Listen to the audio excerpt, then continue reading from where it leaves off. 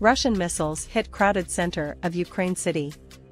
At least 4 people are killed and dozens injured in the strike on Kramatorsk, Ukrainian officials say. 1. Trump heard on tape discussing secret documents. It appears to be the same recording cited by prosecutors in their indictment of the former president. 2.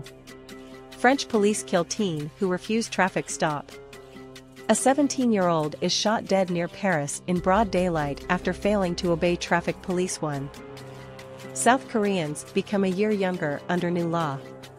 Seoul scraps a centuries-old age counting system in favor of international standards. 1. Canada wildfires spark air quality alerts in Chicago. Smoke from hundreds of fires burning across Canada has drifted south, affecting millions of Americans. 2. 5 teens killed after car plunges into Florida retention pond.